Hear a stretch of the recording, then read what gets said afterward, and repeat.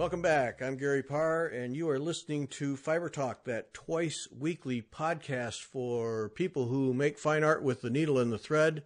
And as we promised 3 or 4 weeks ago, we have back with us Linda Eaton. Hi, Linda. Hi, Gary. Thanks for joining us once again. Now, for those who didn't hear, and you missed out if you didn't, so go back and listen to the first one, Linda is the John L. and Marjorie P. McGraw Director of Collections and Senior Curator of Textiles at Winterthur Museum in Winterthur, Delaware.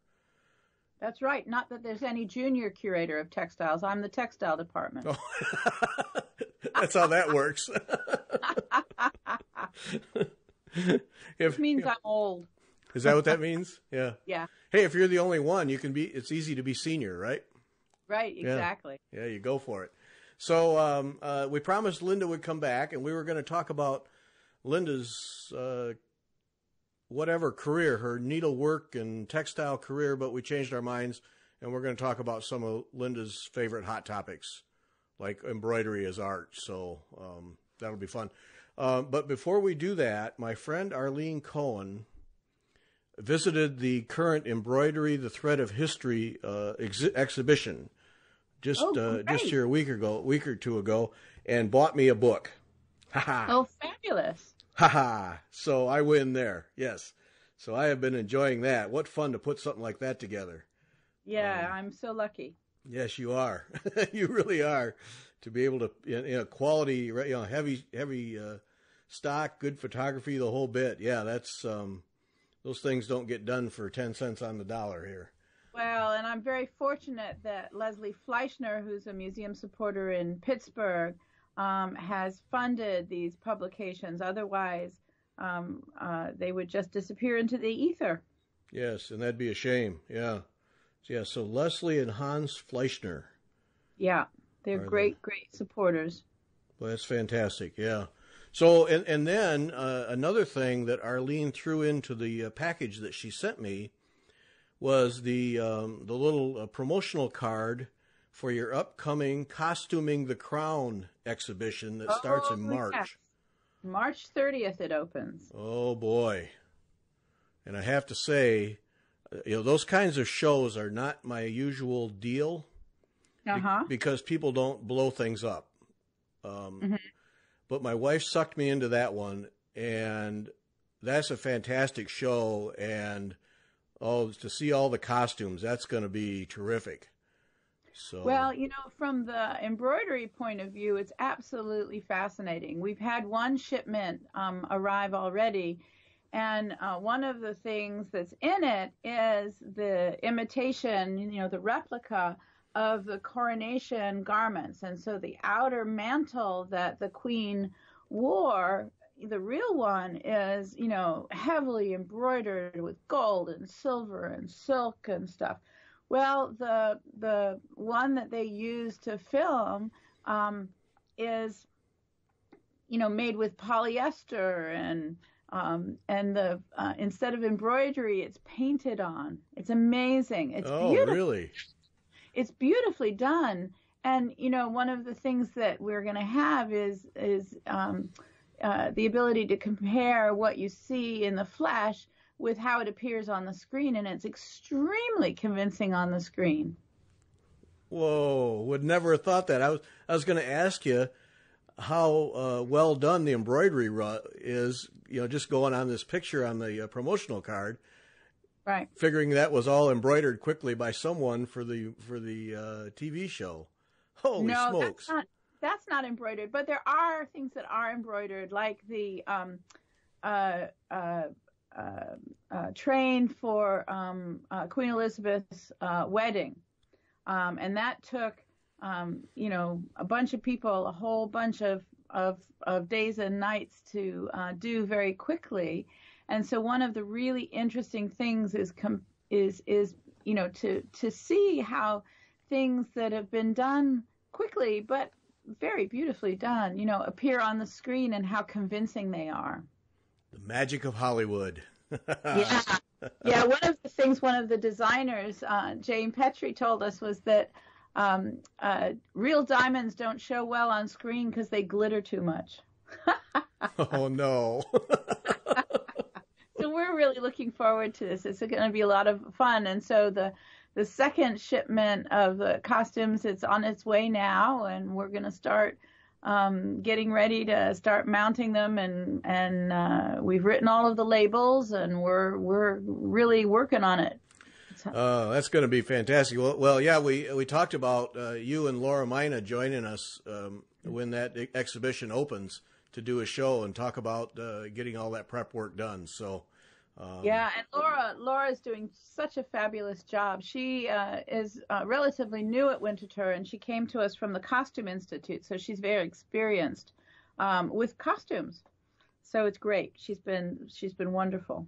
Yeah, and anyone who missed the show with her, I think 2 weeks ago now, with Laura talking about the work that she does, go back and listen to that because, wow, what a lady. That's fantastic work. And you're a curator too. She said in the thing that it's two when you guys are working on an exhibition, it's two curators collaborating. That sounds like fun. Well, so I was a conservator. Not a curator, conservator. Yeah. Yes. Yeah, and so I was a conservator, and I came initially to Winterthur as the head of the Textile Conservation Lab, but then I moved over to the dark side, as my conservation colleague said. And now I'm a curator.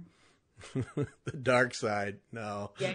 Well, but when the curatorial staff were offended by that, and they said that I was coming to the light. And I told that to one of our public safety staff, and he looked at me and he said, "But isn't that what they call a near-death experience?" There's a perspective, yes. Yep. Well, so looking forward to that. My wife and I suggested we may have to put together a road trip to come and see that one. That's Oh, great. Well, let me know when you're coming. We'll roll out the red carpet. Okay. All right, we'll do that. So the first topic for us today is whether embroidery is art. And looking through this book, Embroidery: The Thread of History, from the current exhibition, and you know, I look at these things, old pieces of embroidery and textile work, and then I look at the new casket piece that Janet Brandt did. Yeah, it's beautiful, isn't it? Oh, and then the video she did that I put a link to, and I'll put it in this podcast, that shows all the things that are inside it, is absolutely mind-blowing, which you suggested it would be. So that brings up the question then, why is needlework not generally viewed as art? And I mentioned the person that we had as a guest who lives in Bavaria, who was struggling with the German government to get classified as an artist. And Jessica Grimm is her name. And she's a needlework designer and teacher and stitcher, and she creates art. But you look through this Embroidery: The Thread of History book from the exhibition, and it raises the question, and I know you raise the question all the time, why is this not art? Is this a men thing? You know, it can't be art because it's women with needle and thread. The more I thought about it and read through this book, it's like, why isn't what we do art? Well, I'll have to send you the booklet from my previous exhibition, because that's what the topic was about, embroidery, the language of art. And the thing is that the word art with a capital A the meaning of that word has changed over time. And so what we think of as art today is not necessarily how people thought about that in the 19th, 18th, 17th centuries.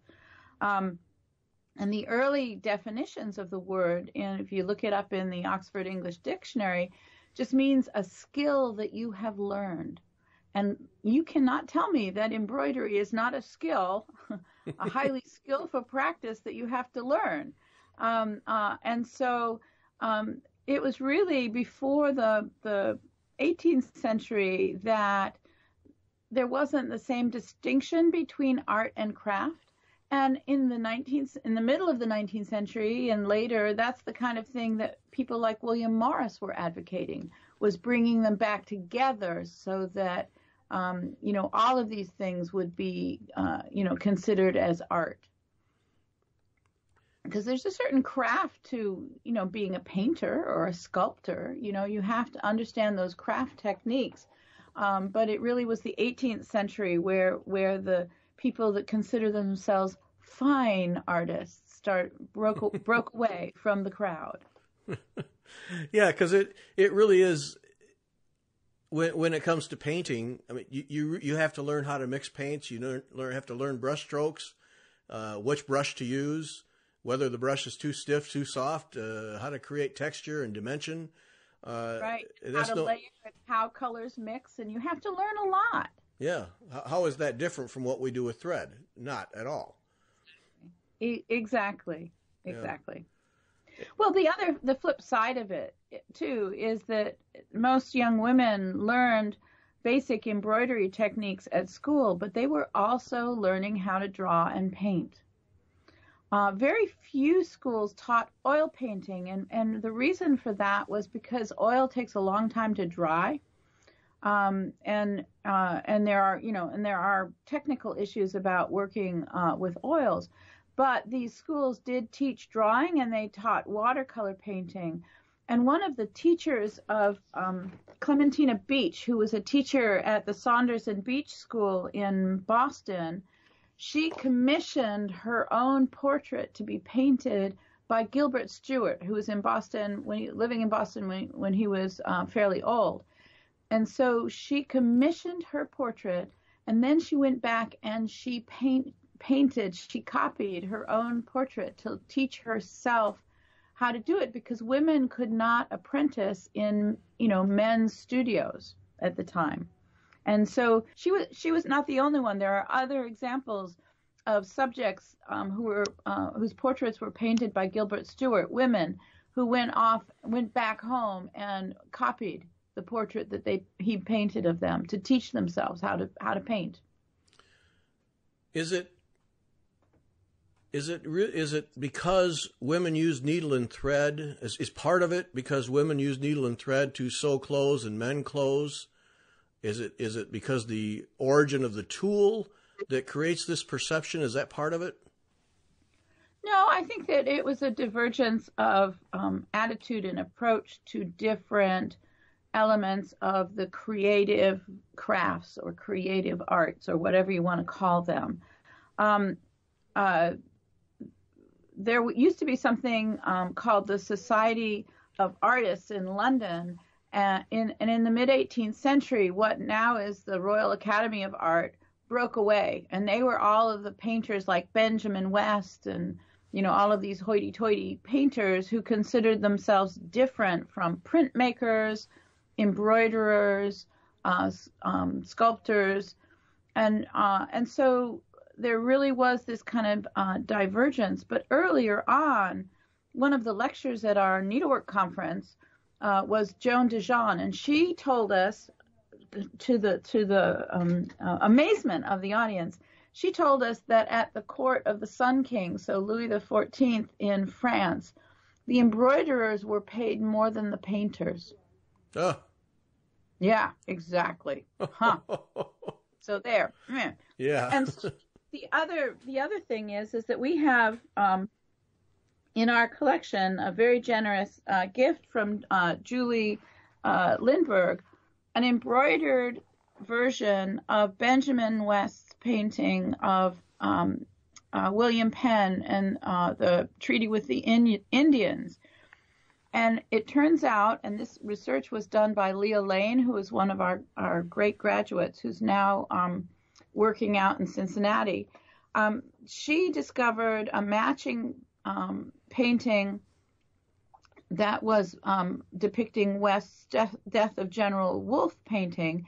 And both of these embroideries were exhibited at the Society of Artists exhibition in central London, alongside William Woolett's copies, in the next room, from William Woolett's prints of those paintings in 1776.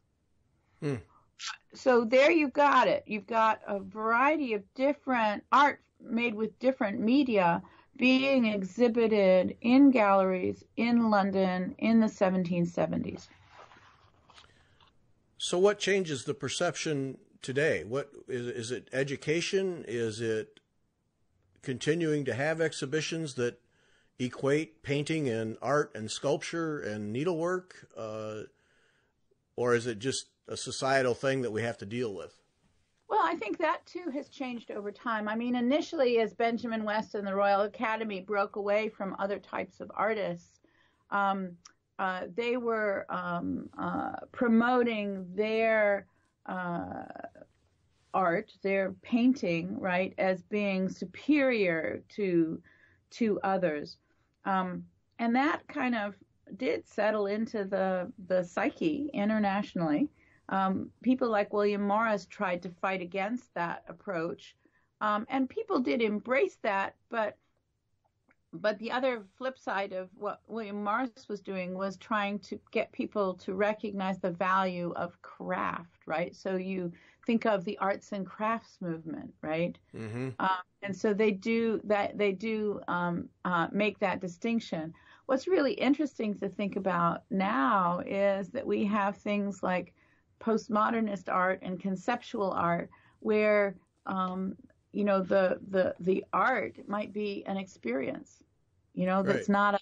not a lasting one, right? And so it really, you can really play with your mind. And so what people considered to be art with a capital A has shifted over time. And in my last exhibition, what I wanted to do was to show how certainly at one time embroidery was considered art with a capital A. And, I think a lot of the reason for that it's not often considered that now widely, I think is, leftover baggage that we're still carrying with us from the demeaning of things like Berlin woolwork in the 19th century, and frankly, misogyny. I mean, it's often women, right? Yeah. So I think there's a very long and complex mix. Nicole Bololan, who's another one of our graduates who did her thesis on Berlin woolwork, found that the pejorative literature, so the critical people writing critically about embroidery, she was particularly looking at Berlin woolwork in the 19th century, right? But she found that people were using very, very similar words and phrases, and the attitudes were same. Men complaining about needlework in the 17th century and the 18th century, right? So it's not the needlework, because, that types of needlework that people would do would change dramatically. I think it's the role of women in society. That's a tough nut to crack there, yeah. It sure is. Yeah. Well, and it also, another aspect of it is we have several people who do thread art, do abstract things. And just beautiful things. Yeah, and that's immediately classified as art, or at least that's my perception. It's not a reproduction sampler. It's not a piece of needlepoint, charted design or something. But when they do that, then look at that artist. And they did that with thread as opposed to paint. And so that's an interesting middle ground, I guess, for this. It is an interesting middle ground, but it's been a long time coming. And so in the 1930s, Georgiana Harbison, who was a designer, theater designer, painter, and embroiderer, wrote a book about American embroidery, including many things contemporary to her time, and arguing that embroidery is art, right? So that's the 1930s, right? So We've been fighting this fight for a long time. and then bring folk art into this. Oh, that drives me crazy. Okay. So there are various ways of defining folk art, and people have made a distinguishing. They distinguish between outsider art and so-called folk art. But one of the general accepted attitudes towards folk art, it's people who are not academically trained. Well, you look at samplers and you look at silkwork pictures and you compare that to maybe a Philadelphia Rococo high chest that no one would ever consider to be folk art. And the women who did that embroidery were more highly educated than the men who apprenticed to make that freaking furniture. And so it just drives me crazy. And so my take on it is. Oops.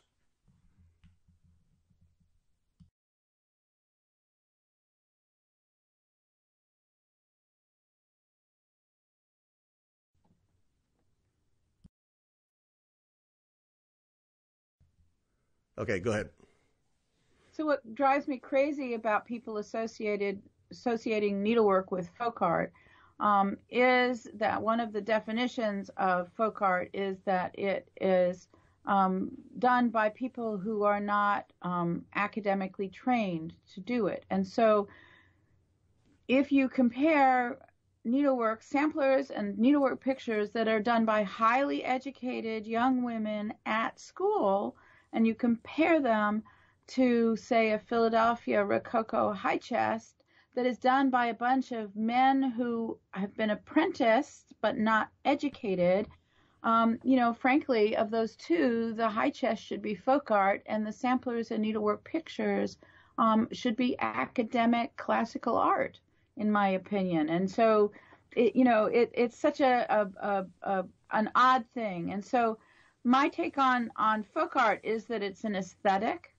And that aesthetic is kind of slightly different for different people and at different times. But because folk art is so difficult to define, that I think that really it is an aesthetic. And I feel very strongly that certainly samplers and needlework pictures done at school should not be considered folk art. Yeah, I would agree. I mean, but the word art is in folk art, for crying out loud. Yeah, the word folk demeans it, right? Yes. Yeah, because whenever you're a female artist, that means you're not are you not good enough to be just called an artist? Right. Or fiber artist. Aren't you good enough to be called just an artist? Yeah, why do we have to define? Yes. Or qualify. Exactly. Yes. Yeah. Because, folk art, the minute you hear that, at least in my mind, it falls into a perception of a second tier creativity thing, and falls in it, to me, next to that word craft, which also has connotations that are not, I don't know, not of a higher level, I guess. I don't know. Right. And I think it's an interesting time because I think that with all of the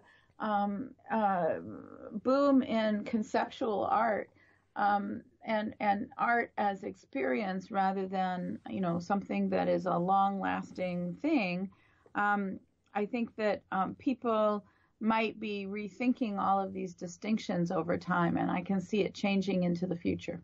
Well, yeah, and that's just it. Artists these days really don't care what medium they work in. I mean, there's any number of artists who work in all manner of things, from metal to paper to whatever it is, all fall into the art category. And right. And needle and thread and linen is just another material. Right. It's right. And so there are a number of people, whose work with a needle and thread is considered art, but it's not. We're still working on making that attitude widely acceptable. I think as there is more focus on women's art made by women, and there are people around the world who are trying to recover information about all of the female painters, for example, that maybe over time that attitude will spread to include women working in other media than paint. And that's interesting. You talked about the women who had portraits made and then went and taught themselves painting by copying those portraits. I mean, I have essentially zero painting history education. Did they go on to create other works? Well, so the woman that I can document that is a woman named Clementina Beach. And she and Judith Saunders had a school in Boston in the early 19th century. And Judith Saunders was the kind of academic, teaching English and math and stuff. And Clementina Beach was teaching the more artistic sides of things, like silkwork pictures that have got both painting and silk embroidery in them. And there are a number of pieces that survive from their school. But the thing that people forget is that the girls in these schools were not just learning embroidery. They were learning drawing. They were learning painting. Generally not in oils, but a few schools did advertise that they taught in oils. The thing about oil paint is it takes longer to dry, and it smells, and there's all sorts of other issues with it. But I think that we should look at embroidery as one of many types of artistic, creative endeavors that women would learn at school. We need to get more men involved in the needlework. Maybe that turns the corner. I don't know. Well, I do have examples. By men in the collection. One of them is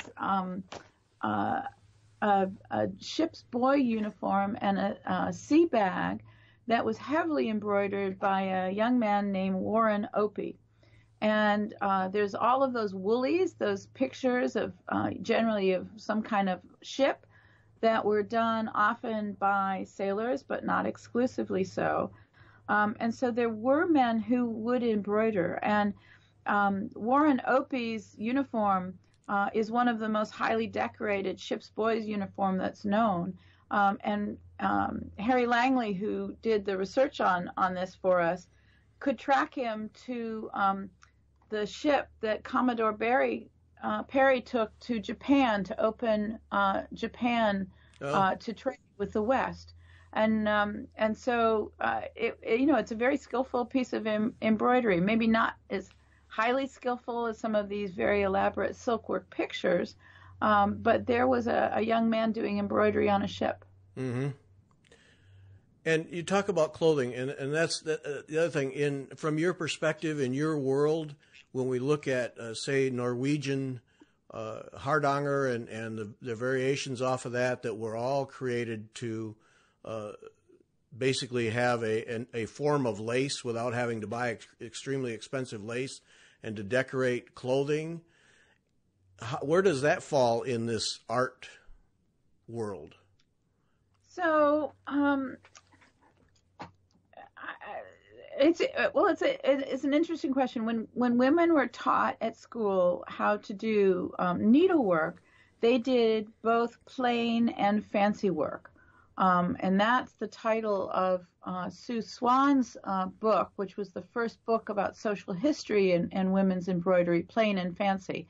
Some prissy Quaker schools wouldn't teach fancy needlework. They only taught plain needlework, but plain needlework included cross-stitch. So you could mark your linens for laundry, right? But the fancy needlework, which was part of the curriculum at school through to the middle of the 18th century or the 19th century, was really very important. I've forgotten where I was going with that. Remind me what your question was, Gary. It had to do with hardanger and direct decorating, yes. Yeah, and so women do different types of needlework at different times of their lives, right? And so once you've learned how to do embroidery and elaborate kind of decoration, then after your school years, you can go on. And in the 19th century, women were doing beautiful embroideries on collars and cuffs for dresses and kerchiefs and bags. They were making beautiful reticules and embroidered bags to carry. And so there was certainly, we can document that the DuPont girls would be sitting there sewing, mending their underwear or stitching black powder bags, and they would see people coming up the walkway to visit them, and they would stash all of that stuff, and they would get out their embroidery for collars and cuffs and more fancy embroidery that you would do socially. Mm-hmm. people. So at different times of the day and in different periods of people's lives, they would do different kinds of needlework. Quick, put it away. Get the fancy stuff out. I love that. Yeah. Yeah, but I mean, that's one of the things that women did, would have a needle and thread and be stitching as well as socializing. Yeah.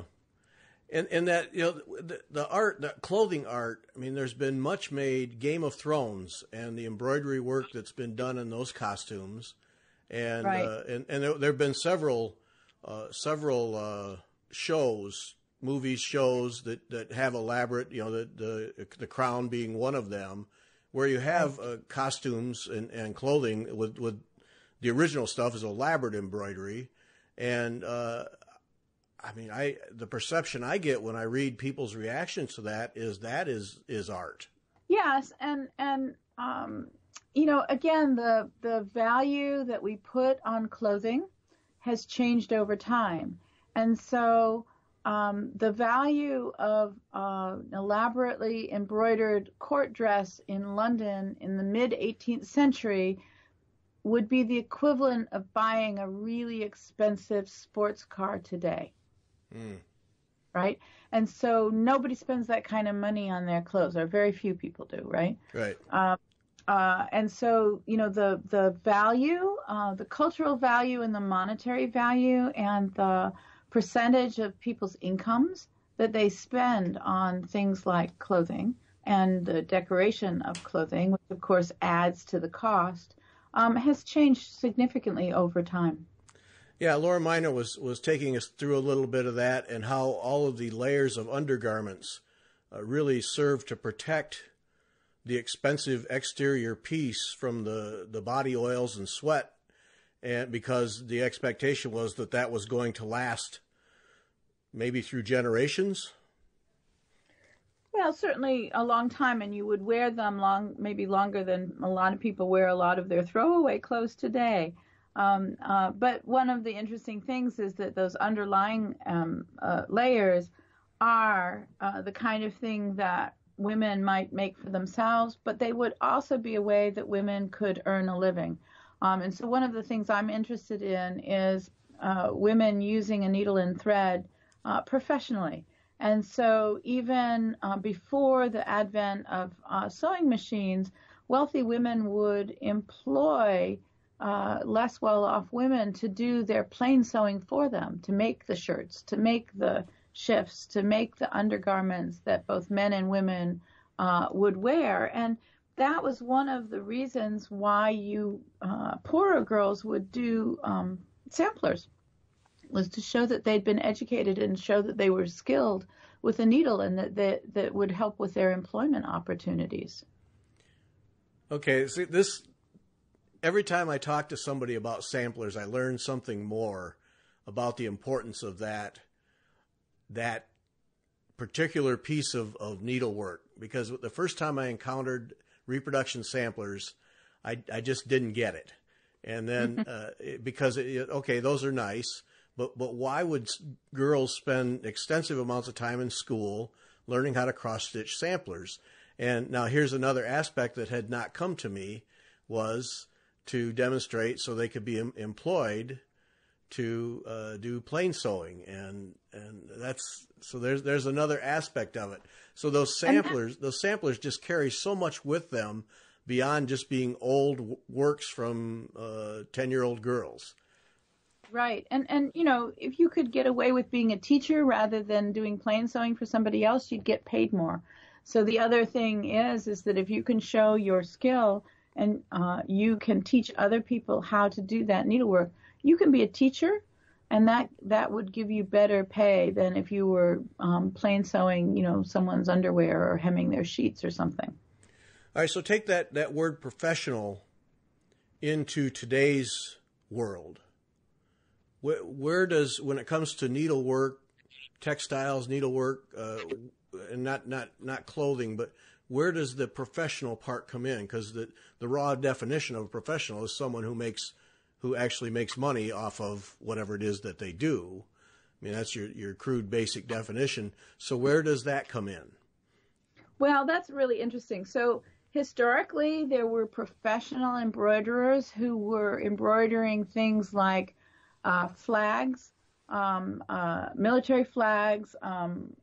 There were embroiderers who were commissioned to work for aristocratic and royal households. What's really interesting is there are a small number, but there of people in America in the 18th century advertising that they will do embroidery for you. Sometimes they're men's names, and whether it's the men who could be doing the embroidery, because men did do professional embroidery, or women, or both, because the advertisements for a business was often in a man's name, but sometimes the business was run by a woman. So it's really difficult to know. But the men who advertise embroidery are often doing the kind of military embroidery for British uniforms, for example.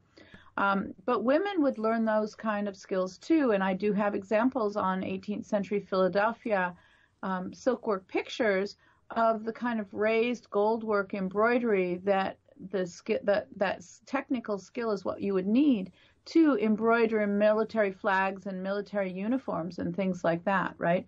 So you could earn money from that. But I think that the whole professional, and then the flip side of that is that dreaded word amateur, is very, very interesting, because I'm currently researching embroidery in the early 20th century. And I brought up Georgiana Harbison before. There were women artists like Marguerite Zorak who were producing embroidery and hooked rugs and things that were, and they were considered artists, right? Mm-hmm. But there were a lot of women who were wealthy women who could afford to pay others to do all of the housekeeping and all of that other kind of stuff that keeps women busy, and who were incredibly skillful with a needle and thread, and would have exhibitions in New York City to benefit charities, but the exhibitions were their own work. Sometimes they would ask someone else to do the designs for them, but sometimes they would design them themselves, and would exhibit that work at various galleries around New York City. So it's really kind of interesting, because the whole idea of embroidery and the whole world of embroidery crosses so many different bridges. Yeah, that is true, because we're seeing that an emergence in the fashion world, the clothing and accessories world. There's been, at least in my perception, like I follow fashion carefully. I mean, but there, I've seen little tidbits just that I've tripped over of embroidery and needlework, needlepoint, and other things being used and commissioned to decorate purses or skirts or any number of things in the fashion world, and that's kind of a more recent thing. Well, and there are places, there are many people who are professionally trained, for example, at the Royal School of Needlework in London, or at Lesage, the embroidery company that works for a lot of the couture houses in Paris. But of course, it's a difficult kind of profession. Embroidery professionally, in terms of being the one that actually did the stitching, was not always the best paid job, especially as the fashions changed and the elaborate gold and silver embroidery of the 17th and early 18th centuries changed. But there are still people who do professional embroidery, and those are the people who do the embroidery on the costumes for Game of Thrones. They're often employed by movies and television companies and things. So there were people professionally embroidering the veil for Queen, then Princess Elizabeth's wedding dress for the crown, for example. So there are people who are being trained to do that. But alongside them, at the same time, there are many people who are equally skilled, who are doing it for their own personal pleasure, right? Mm-hmm. And then you start thinking about that dreaded word, hobby. I mean, I just am very conscious that I am so lucky to have a job that pays me to do the kind of research that other people do as an avocation. Yes. They do it for the love of it, right? Right. And that's the same distinction between professional and amateur embroidery. You still need the same skills, and a professional might not be producing things that are coming out of their own head, but they have an end purpose and are being paid for that skill of embroidery. And there are people who do that for a living. Yeah, of course, from your perspective and from anyone who's, say, embroidering for Game of Thrones gowns and capes and so on, there is that pressure that a hobbyist doesn't have to deliver by a deadline and deliver a very specific and high quality product, so that there's Right. that little extra pressure that a hobbyist does not have. Right.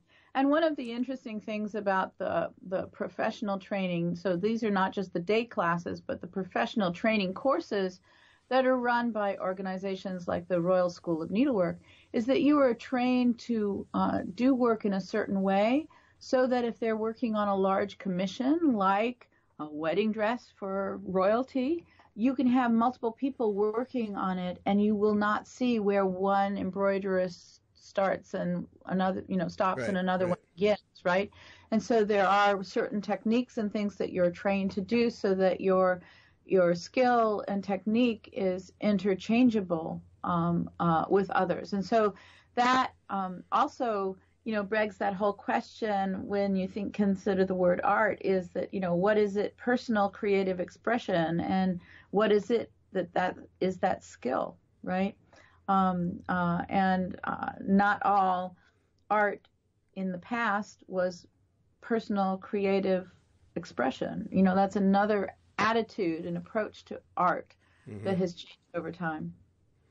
And for the record, if my wife were sitting in this room right now, my standard T-shirt, jeans, and flannel shirt attire, talking about fashion and embroidery, my wife would be laughing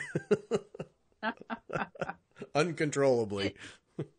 But it is interesting, embroidery on clothing became very fashionable in this so-called arts and crafts movement, in the 19th and early 20th century. And so there were more and more people who were employed to do that kind of embroidery then. And it cycles in and out of fashion, like everything. But there are still people. I think it was the House of Dior that has rescued Lesage, who's the main professional embroidery workshop for the couture industry in Paris, because they were really struggling to find people and to have a financially sustainable business. But those skills are so important to the couture industry still, that people have stepped up to the plate and enabled that continuity, enabled people to be continuing to be professional embroiderers. Yeah, and we have that. You experience it, but to keep these skills, professional, amateur, whatever they are, hobbyist, to keep them going, often does. There's many examples. Take benefactors, take people who are willing to put forth chunks of money to keep it alive or further the cause. And that takes a real appreciation, I think, an appreciation for the art of whatever it might be, to say, hey, I've got $500,000 that I would like to make sure that this stays alive. And that's true, but I also think that you shouldn't underestimate the people who have a personal passion and interest. And so there's an awful lot of people who are recovering information about historic techniques and methodologies that have really brought a lot of information to the fore, and who are just fascinated by trying to figure out how things work, and how things were done. And so, it's never black and white. There's Right. always lots of shades of gray in there. Right. Oh, and that's so true. And when you talk about you and your colleagues getting paid to do this work, where a hobbyist would do it out of fun, but there's also an interaction, I'm quite sure, where you learn from each other, like with your conferences and the sharing of information. Oh, yes. I mean, the wonderful thing about the conferences is that we get people who have got, academic historians. We have stitchers. We have people who are, interested in minute little details of whatever they're interested in. And everybody comes together. And what's been particularly pleasing to me is when I've invited historians, particularly, to come who are often not stitchers and not experienced stitchers, what they've discovered that they can learn from people who are stitchers. And so, for example, Sally Tuckett, who's a textile scholar who teaches at the University of Glasgow, came and gave a lecture about Ayrshire work, which was the kind of professional embroidery that women in the southwest of Scotland and in Ireland could earn money doing. Well, she came and she sat down at one of the panels of the Plymouth Tapestry,